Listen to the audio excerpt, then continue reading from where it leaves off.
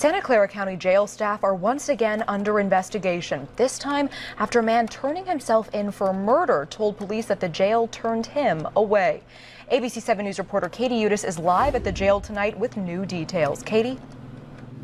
Natasha, the correctional deputy involved has been reassigned during the internal investigation here at the jail. And you may recall the incident back in August with the alleged beating death of an inmate at the hands of several correctional deputies. Well, that and other incidents are being investigated by a Blue Ribbon Commission. I spoke with the leader of that commission, who's concerned there may be a lack of training at the jail.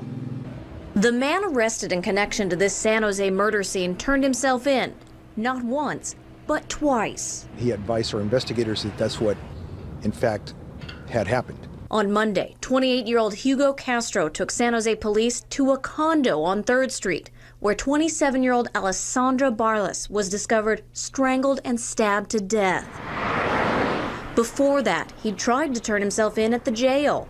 The sheriff's office says Castro showed a note saying he knew the location of a body, but he never claimed responsibility for it. Hugo told our investigators that he went to the sheriff's department and spoke to, I don't know who, but personnel at the sheriff's department, and he was referred here to the San Jose Police Department. The sheriff released the following statement. If the initial findings are true, then the custody deputy failed to meet the expectations of the department and will take appropriate action to deal with the deputy.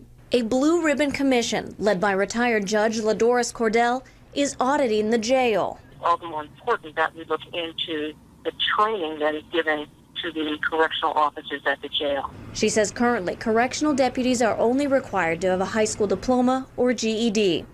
The commission will meet in November and present findings to the County Board of Supervisors. In San Jose, Katie Udis, ABC 7 News.